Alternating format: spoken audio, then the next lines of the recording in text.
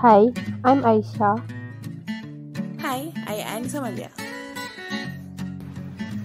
Hi, I am Nurin Nabilah Binti Zahar. Hi, I am Siti Rozieana. Hi, I'm Hazim Imaduddin.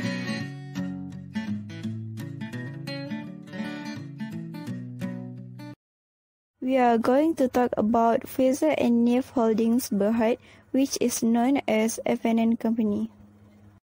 Fraser Neave Holdings Berhad has been incorporated since the year 1883.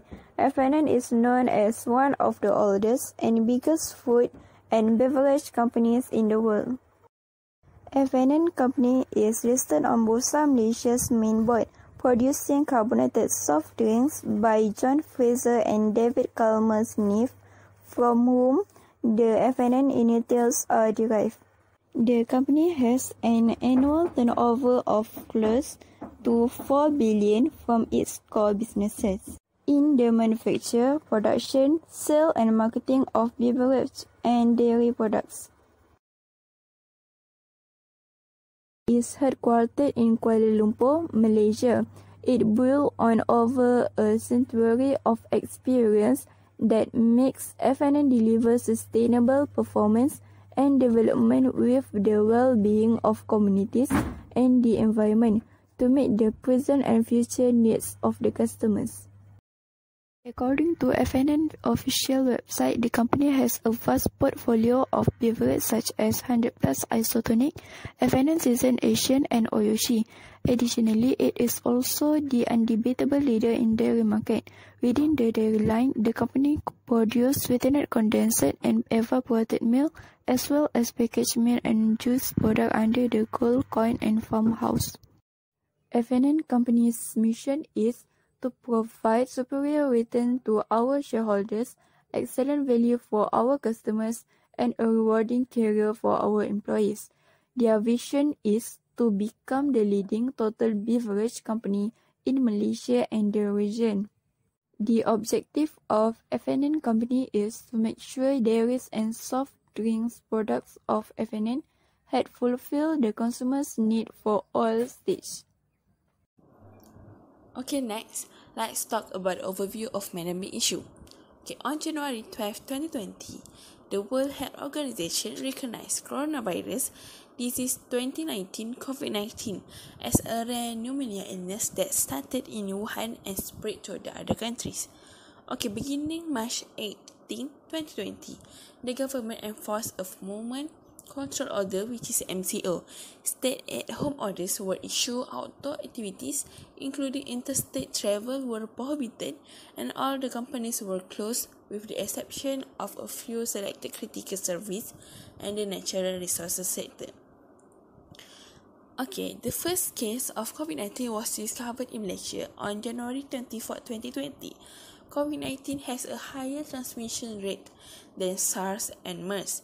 According to medical research, by comparing the number of countries infected with a coronavirus, this may be demonstrated. Coronavirus has infected 175 countries compared to the 29 countries infected with the SARS and only 28 countries affected with MERS.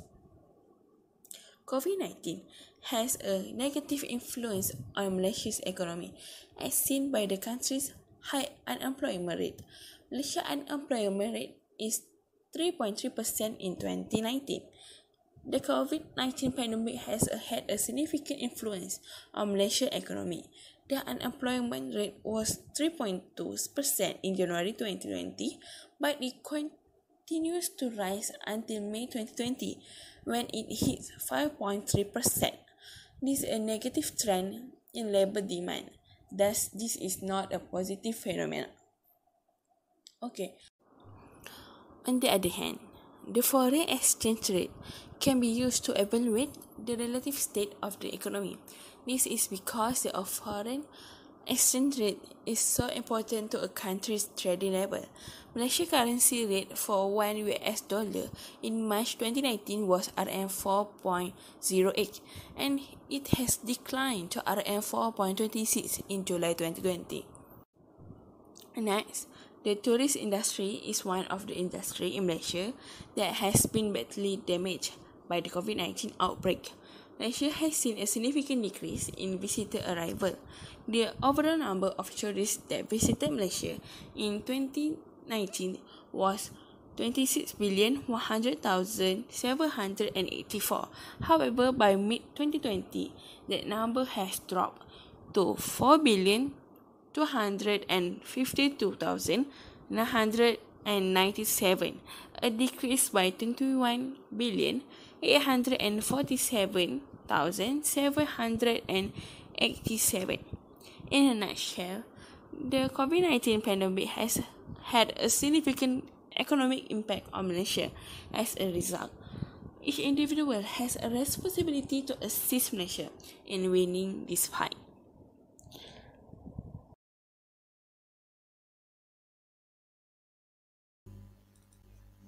So, the first challenge that FNNs have to face during big is by the issue of keeping the Movement Control Order MCO's Standard Operating Procedure SOP, which required them to decrease the number of workers to only 16%, with the remaining 40% required to work from home. In order to assure restricted movement, the corporation had to reduce its operating hours, which led to inefficiency and ineffectiveness. And it also will affect their whole company performance during the pandemic. Furthermore, the company is still unfamiliar with the new norm, and it takes time to adapt and to be familiar with the situation. So there is a progress in their production, but it is slower than before. And as a result, the company was unable to function as efficiently as possible, notably in terms of water and energy usage. And also their plans for new project implementation were postponed. During the Malaysian Movement Control Order MCO, FNNs worked closely with raw and packaging materials suppliers to maximize output despite working with a smaller staff and fewer hours than the government required.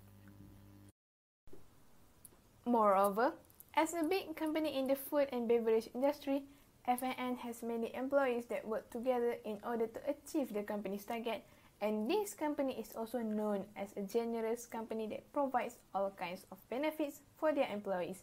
However, due to pandemic COVID-19, this big company has no chance to deny that employee state of condition is one kind of challenge to be faced.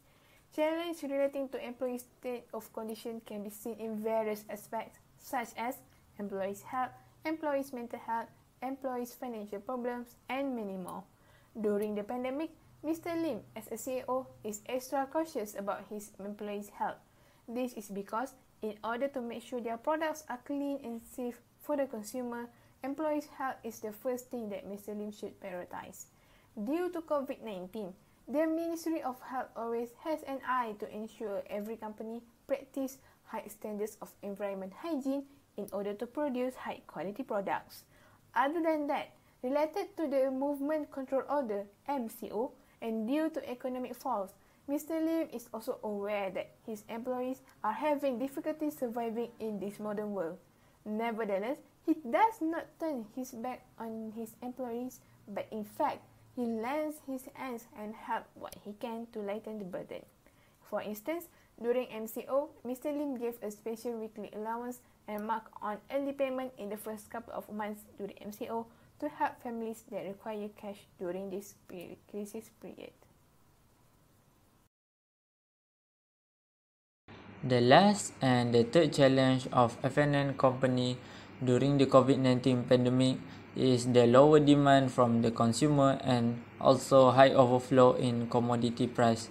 The demand for beverage products, particularly soft drinks and sport drinks, are low because of movement control order during the COVID-19. The dining ban at food and beverage outlet as well as the limited operation hours for convenience stores had a negative impact on out-of-home consumption in Malaysia. During the FNN fourth quarter, their profit fell by nearly a third because of a high spike in commodity prices and the accounting of restructuring charges. Their net profit decreased by 31.7%, and also their sales is decreased by 6% due to lower demand and a high overflow in commodity prices. Lastly, the CEO of FNN, which is Lim Yu, said that the company financial year 2021 was totally challenging in terms of demand and cost.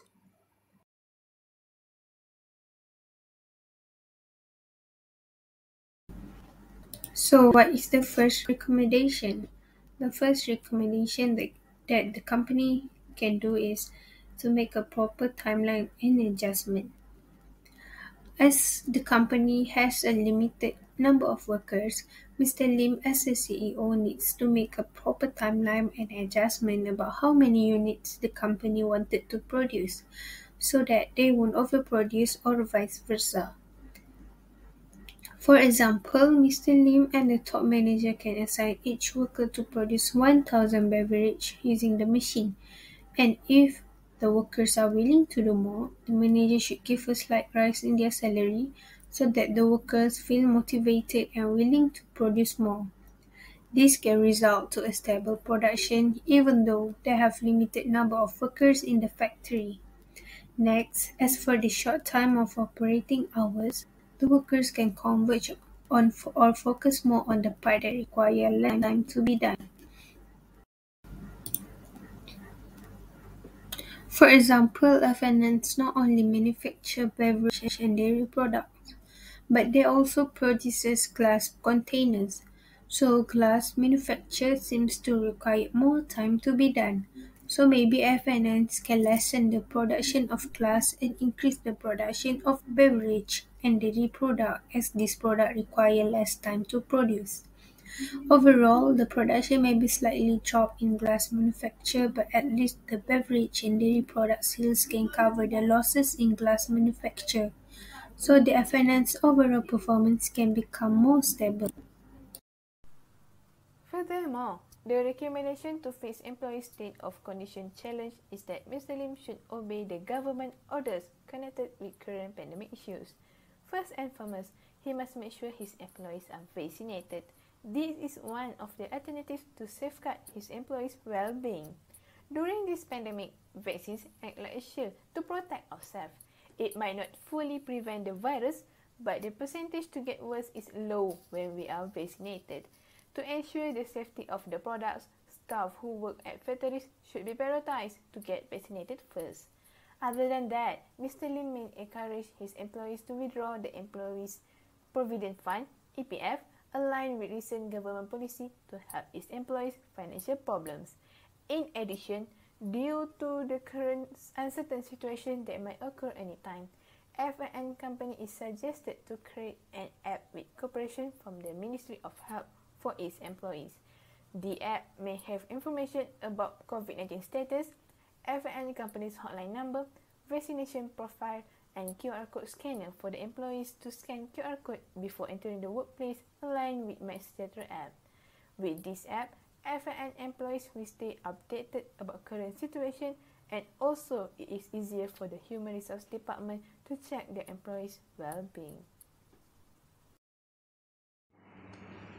Finally, the last recommendation to solve the lower demand and high overflow in commodity price in F&N company is by well managing the company and also introducing the new products responding to consumer demands during the challenging times of COVID-19.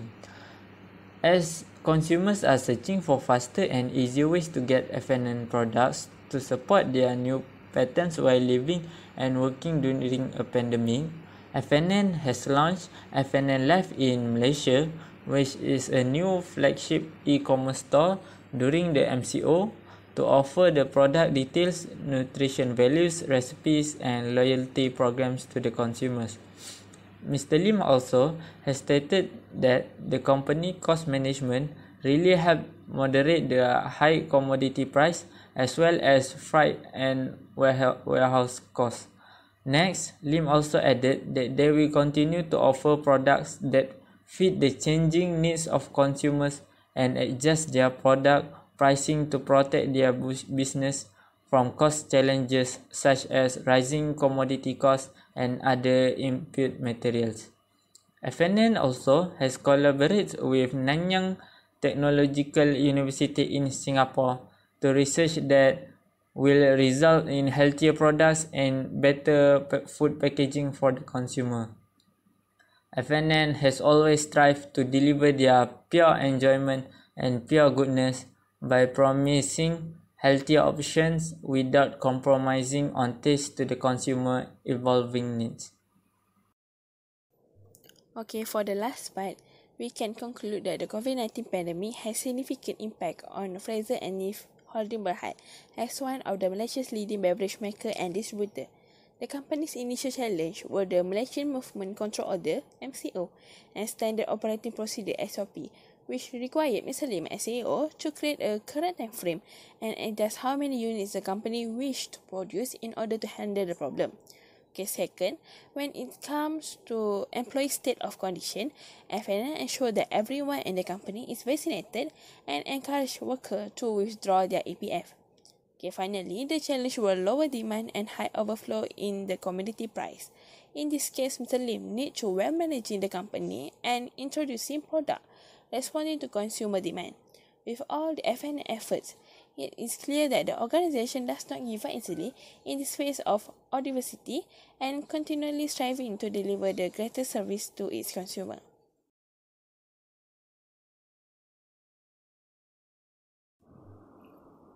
Okay, that's all from us. Thank you for watching until the end.